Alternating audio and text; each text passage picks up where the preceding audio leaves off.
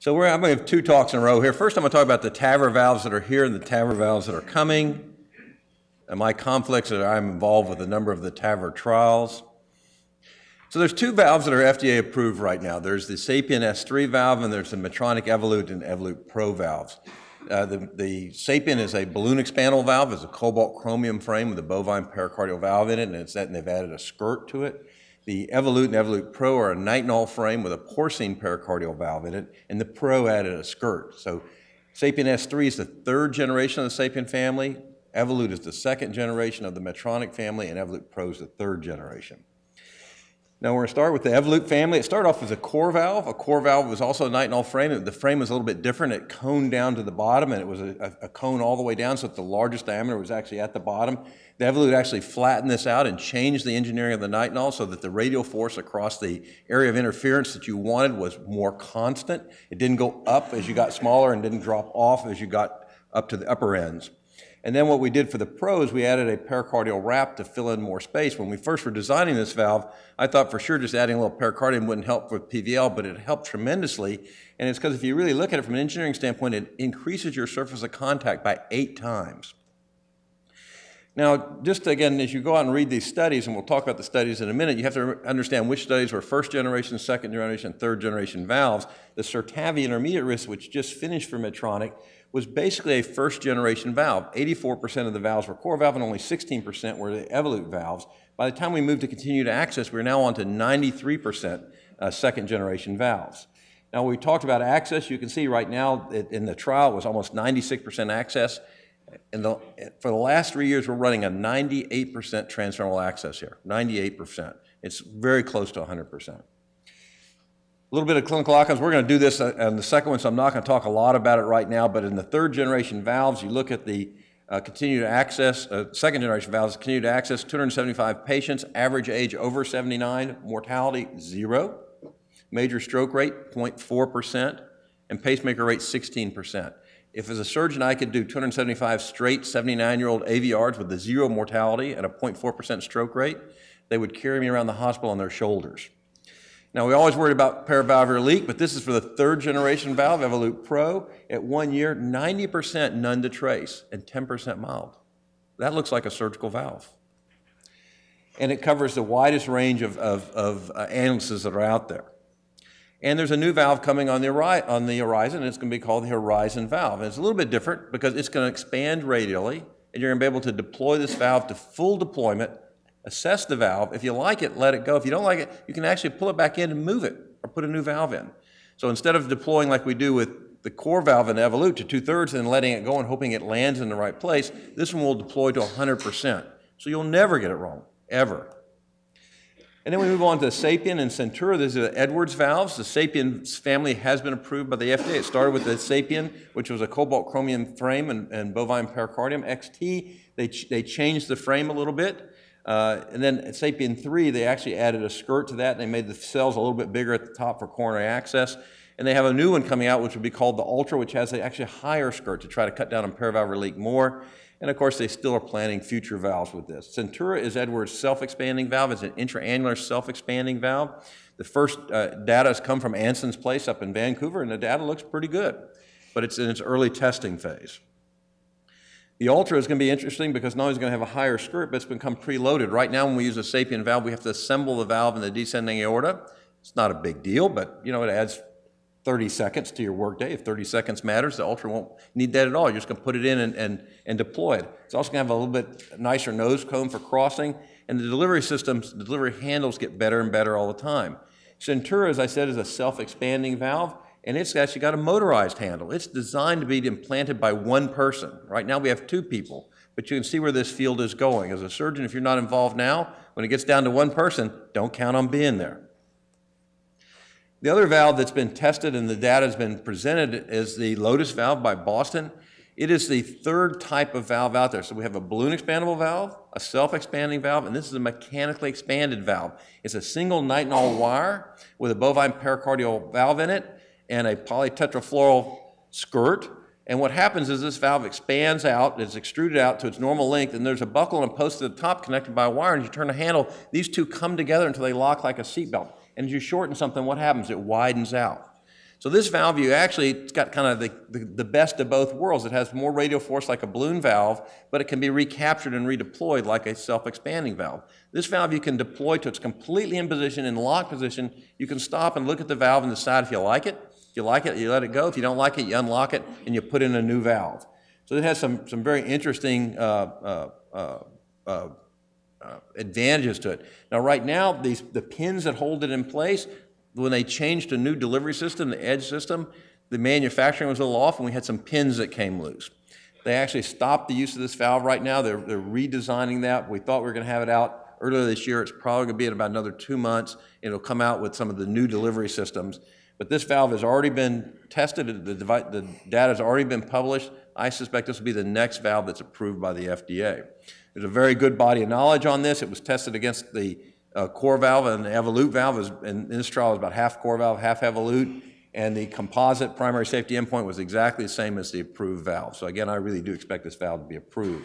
The next generation will have an easier delivery system. It's more flexible. The original delivery system was fairly stiff. This will cause less push against the septum and the AV node. And the markers that we used to know when these things came together and locked, which used to be hard to see for an old 65-year-old guy like me. For a young guy like Neil, it was easy, but for me, it was hard. They'll be more radio opaque, and it'll be easier to see when it locks. We used to have to move to several positions to make sure it's locked. The new locking system won't require that. You'll be able to see it in one position. It's simplifying the procedure. And this is the old valve on top. You see how it extrudes? We're extruding to its normal length, and it's pushing it down in the LVOT. And then once it gets there, then we shorten it up by pulling these things together. Now, the problem with that is you shoved it into the LVOT, the left ventricular outflow tract, and then you pulled it back. And there was a high pacemaker rate. Who would know if you shove stuff in the LV, it would cause a high pacemaker rate? Of course it caused a high pacemaker rate. And on the bottom is depth guard. And depth guard is different because it's designed to shorten as it extrudes, so it never goes in the LVOT. And people like Chris Maduri and Vivek Rajpal at Piedmont have already used this and have shown that their pacemaker rates have now dropped down to about 13%. So again, the advantages as you go across this, the valve being deployable to 100% is going to stay. That's going to be great. And the delivery system, which was a little clunky, is getting better all the time. And of course, they too have a new valve coming out, the Mantra valve. And it's going to be a smaller delivery system, shorter valve, and come in more sizes. Portico is another self-expanding valve. It is an intra-annular self-expanding valve, whereas Evolute and Evolute Pro are super-annular valves. This valve is designed with slightly bigger diamonds in the nitinol. That's to allow any calcium to get beyond the nitinol and against the pericardium so that it will seal. And this trial is done. The data is not presented, but it should come out next year. And I suspect this will be the 4th valve that gets approved in the U.S. if the data is good.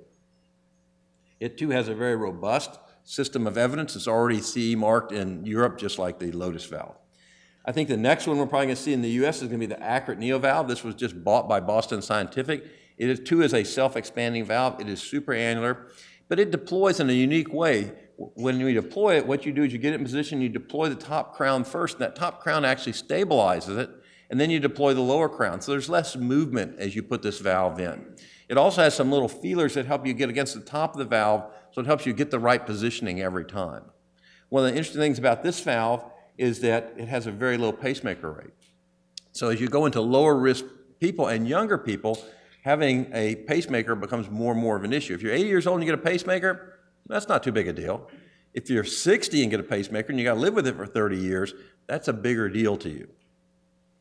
The JENA valve is already approved in Europe, and its trial should start hopefully sometime this year. We're talking to the JENA people right now. It's an interesting valve, and it has these little feelers, and these little feelers go down into the sinuses, and this is how it works.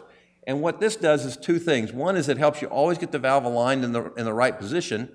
If you look at regular TAVR valves, they don't align commissure to commissure. It's a random orientation, whereas this always aligns the right way because you're choosing the sinuses. And it's the only valve that's actually approved for use in AI. AI is always hard because there's no calcium to hang on. It's hard to get your valve where you want it. Whereas this, when you put it in there, those little feelers actually clip the old leaflet to the valve. And so for AI, this tends to be a pretty good valve. So these are next in line to be approved in the US. I think there are some other ones making rapid progress. The JENA valve, the CENTURA valve. The Venus A valve is developed in China. I think venous A is Chinese for core valve, but that's how it works over there. And other interesting things that we're working on now is tissue engineered valve. I actually tried to sell this idea about 6 or 7 years ago, and I couldn't get anybody interested. But what you do is you take this different type of matrix. This particular one is a bioabsorbable supramolecular polymer that's electrospun out there, and you mount it on a nitinol frame. My idea was always to put it on a nitinol frame and then put it up in your thoracic aorta and leave it for 3 months and let your body become your biocedar. And then recapture like you recapture an inferior vena cava filter, turn it around and put it in there. Because most people don't need emergency aortic valve surgery. You can plan this ahead and actually custom design a valve that's right for you. And these have been put in sheep with really good success. So as we move into younger and younger people, the hope is in 10 years, we'll be able to put in a bio-designed valve made for you that's seeded with your own endogenous cells and hopefully live as long as your valve lives. So this is the global landscape. These are the people that are the current leaders. And I haven't even talked about these other people. This is a multi-billion-dollar industry. So as you might imagine, there's a list of valves, and this actually isn't, since this list was put together about a month ago, this list is no longer current. There's so many people working on this. So these are kind of the future contenders that are gonna come forward. So when we look at TAVR in 2018, the TAVR technology has dramatically evolved, really focusing on user-friendly, lower-profile systems. That's why we're at 98% transfemoral right now. With more precise valve positioning, in the early days, these valves were bouncing all around and you'd start pacing the heart and everybody would go into a moment of shock and panic while you deployed the valve. And if it landed in the right place, everybody high-fived. And if it landed in the wrong place, well, the early days of TAVR had a 50% mortality. Not 30 days, 30 minutes. Either it worked perfectly or you failed tremendously. That rarely happens anymore. And we're really working on reducing the major issues such as paravalvular leak and the major complications like coronary obstruction, annulus or aortic rupture, and pacemaker. Of these, the only one that's real kind of bothersome is still the pacemakers. We see almost no coronary obstruction, almost no annular rupture, almost no aortic rupture. The complications have gone way down. Now, one of the controversies for your program would be how many TAVR systems do you need? Surgeons, like cardiologists, like toys. I'd take every system you give me. The problem is it's really hard to learn more than about 3 systems. And if you're not doing several hundred a year, you're not even going to learn 2 systems.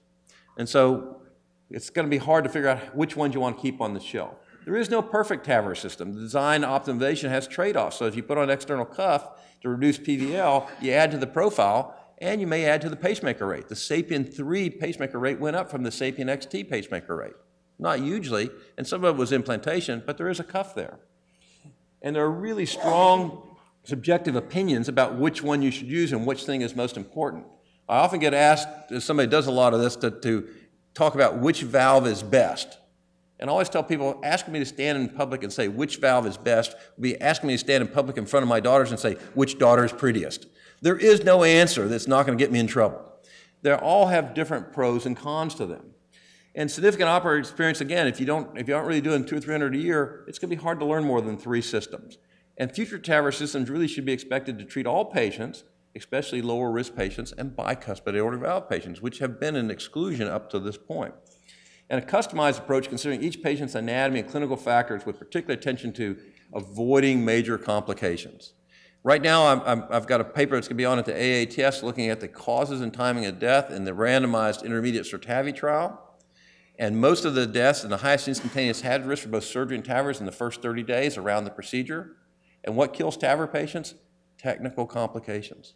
The valve ends in the wrong place or you perforate the heart. Those are very solvable problems. Surgery, it was the complications such as renal failure, pulmonary failure. Those become a little harder to deal with.